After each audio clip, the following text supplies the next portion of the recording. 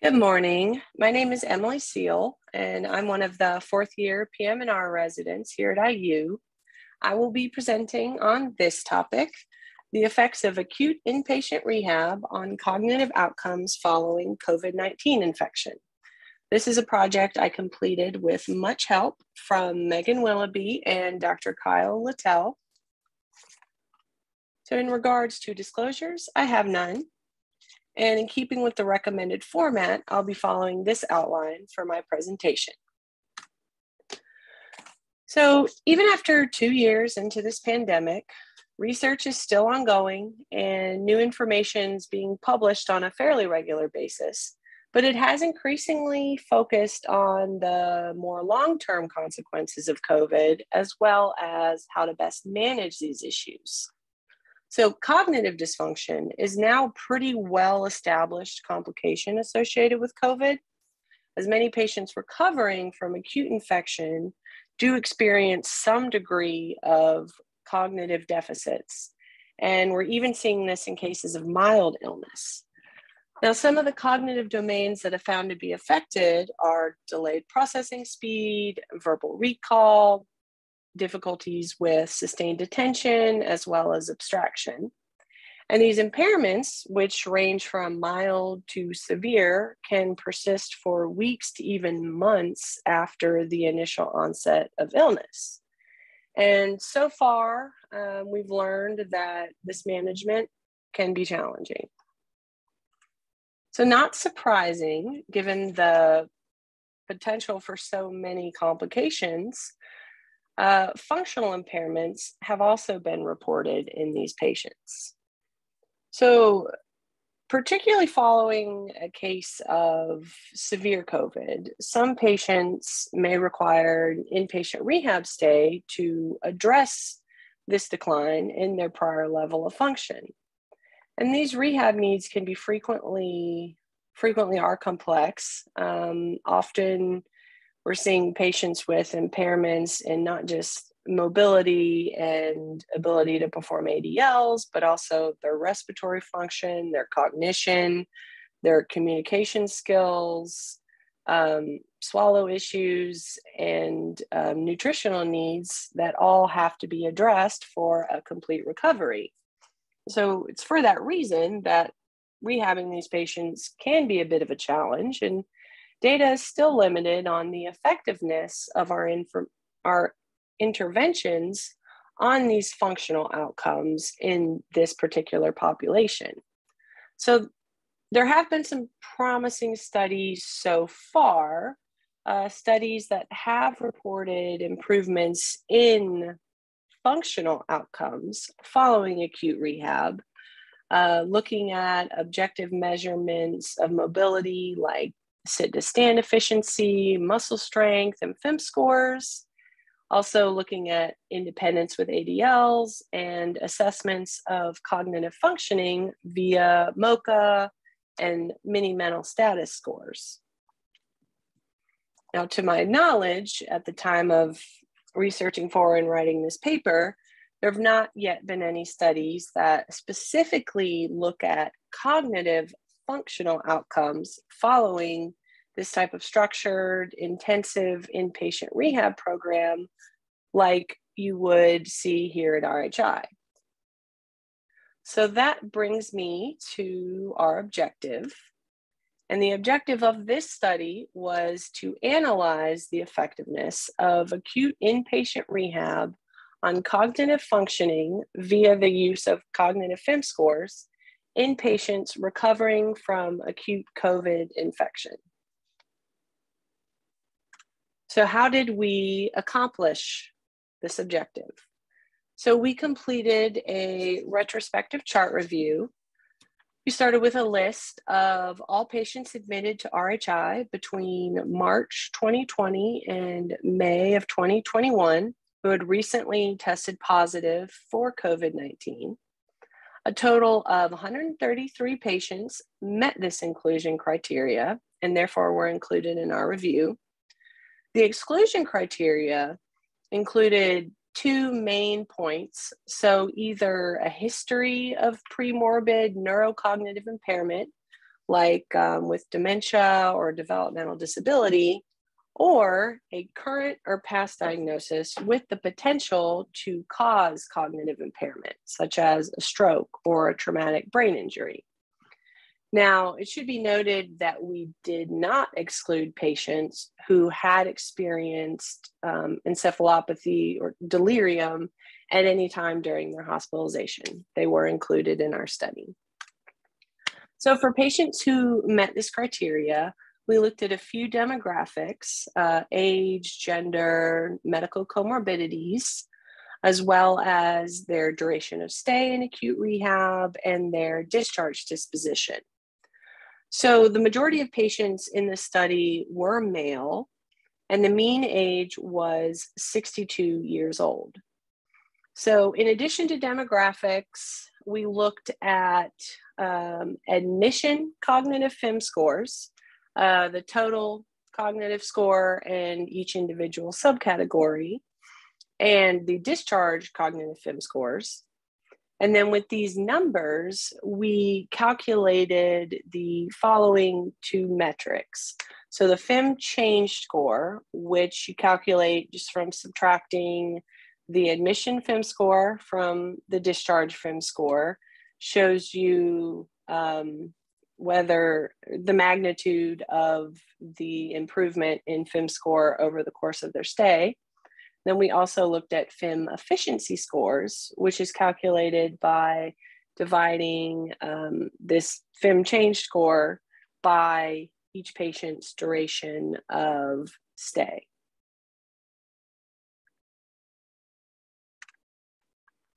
And so most of us are familiar with FIM scores, so I won't go into too much detail. But I do want to just lay out some of the basics so we're all on the same page as far as when I'm referencing FIM scores. I'll just say either FIM score or cognitive FIM score. So we commonly use FIM scores in the rehab setting to assess a patient's functional level prior to, during, and at the end of an acute rehab program. And these scores really help give us a uniform and reproducible system to measure the level of assistance that a patient requires to mobilize and to carry out his or her activities of daily living. And these measurements, they help the therapy team in setting a patient's goals, but also in evaluating a patient's functional progress and their outcomes. So there's 18 total items, and each are scored 1 through 7, with a score of 1, indicating that the patient requires total assistance for a task, and then a score up to 7, which denotes a patient's completely independent with performing an activity. And a patient's total FIM score can actually be subdivided into two groups. The motor FIM score, made up of 13 items based on mobility, transfers, ADL, self-care, etc. And then their cognitive FIM score, which is made up of only 5 items. And it was these cognitive FIM scores that we specifically looked at in this review. So just briefly, the cognitive FIM score is made up of 5 categories. They are comprehension, expression, social interaction, problem solving, and memory. And there's a min of 1 and a max of 5 points given for each of these categories. So the lowest possible cognitive FIM score a patient could have would be a 5, and the highest would be 35, which is the cutoff for normal cognition. And again, we only looked at these cognitive FIM scores. So moving on to outcomes. As far as our overall functional outcomes, the mean total cognitive FIM score at admission to RHI was 26.66 with the standard deviation of 5.7. The mean total cognitive FIM score at discharge was 30.15 with a standard deviation of 4.68. And again, the mean total cognitive, or the total cognitive FIM change, is calculated by subtracting the admission FIM score from the discharge FIM score. And that number was on average the mean was 3.49. And then this total cognitive FIM efficiency score that I mentioned previously, calculated from dividing the FIM change by the duration of stay in days, was 0.27. And one sample t-tests were done on each of these categories and did find statistically significant changes. And again, these are the equations I mentioned previously for FIM change and FIM efficiency. So looking at the FIM scores for each category, I won't read out each table, but I will summarize the cognitive FIM change that was calculated for each of these subcategories. And we did see a statistically significant increase in all subcategory scores by discharge, which is evidenced by this positive cognitive FIM change for each of these categories. So looking at duration of stay and discharge disposition, our average length of stay for these patients was around 2 weeks, and the majority of patients were able to be discharged home. 4 patients did require a skilled nursing facility level of care on discharge, and 2 actually had to be returned to acute care for medical issues. So to kind of summarize some of the outcomes that I listed in table form, we did see statistically significant improvements in the total cognitive FIM scores for this patient population, as well as statistically significant improvements in each of the 5 cognitive subgroups for the patients in this study. And the largest positive gains were seen in the problem-solving category, followed closely by scores on memory testing. And as I said, fortunately, majority of these patients were able to be discharged home. And I did not mention this previously, but each patient's length of stay was compared to their overall cognitive FIM change following rehab. This was done through a simple linear regression, and a positive correlation, weakly positive correlation, was found between the magnitude of a patient's FIM score change and their length of stay. Not surprising, the longer they were in rehab, was weakly correlated with their improvements in cognition. So let's discuss some limitations. In the study design, there were only 133 patients involved in the study. It's a relatively small sample size. And in our review, there was no control group. It was simply a retrospective review. So we can't really infer any causative relationships from our results. And the results from this study are of a somewhat limited scope. They reflect the rehab and care practices of RHI.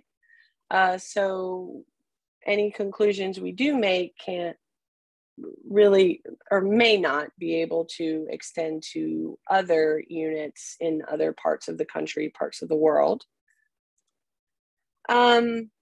So further limitations, with the absence of a control group, you always run the risk of potential confounding factors that could be affecting your data.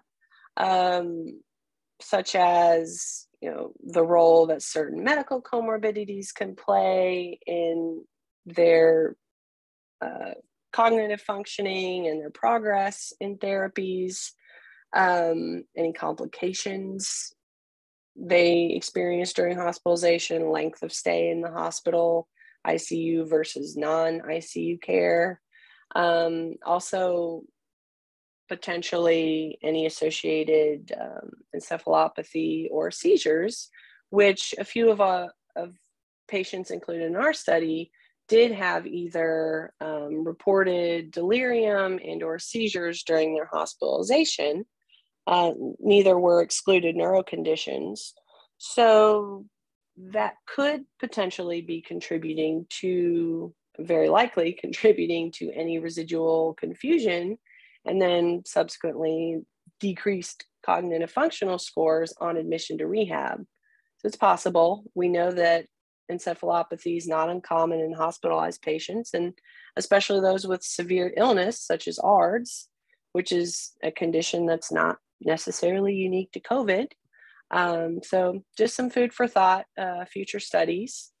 And also the measurement tool that we used, FIM scores, does have its own limitations. Depending on who's doing the evaluation, it can underestimate or even overestimate a patient's abilities.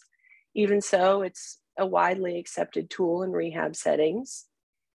And also important as a limitation, as we know, statistical significance is not the same as clinical significance.